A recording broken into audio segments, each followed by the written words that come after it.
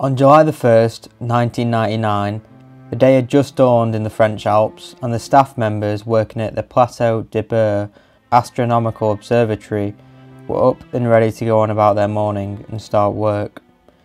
The workers included 5 astronomers, 9 construction workers, 4 technicians and 2 maintenance workers, all of which were of French nationality. In order to get to the Plateau de Bure, the workers had to take a gondola, also known as a cable car, which they had done many times before. The aerial tramway was built in 1981 and had never had any issues prior. It was approximately 7 in the morning when the staff members boarded the gondola, which had been serviced by an aerial tramway owned by the company. At approximately 7:15, the cable car had travelled 1,600 feet from its starting point and over 260 feet into the air. This is when disaster struck. The cable car had somehow detached from the cable and plunged to the rocky slopes in the valley 80 metres below.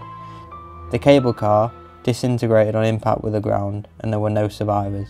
All 20 people on board had died.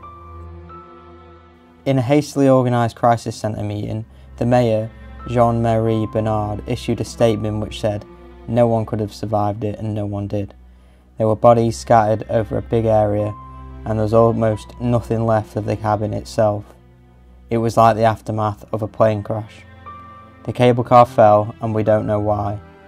These are working people and now they are dead. The mountains are in mourning today. Nothing could have led us to expect such disaster. After the incident, State Prosecutor Michael Celeres announced a manslaughter inquiry. According to the CEO of the cable car company, the car was working in perfect order prior to the accident and had only just recently passed an inspection. He also indicated that APAB, a private engineering firm, had carried out the last major inspection, where every part of the cable car was evaluated, including the cables, the cabin, the motors and the pylons. Although local officials claim the gondola broke free from 2 of the 3 cables which supported it, causing the third to snap, the French Association of Cable Car Operators claimed the issues were caused by the cabin becoming unhooked from the cable rather than by the cable itself snapping. Following the inquiry, the state prosecutor demanded a 6-month prison sentence for the 8 of the maintenance workers at the observatory. However, 5 of them were acquitted. The 3 that were not acquitted were convicted on negligence charges. The director at the time, Marinus de Jong, was also convicted on negligence and was fined €15,000.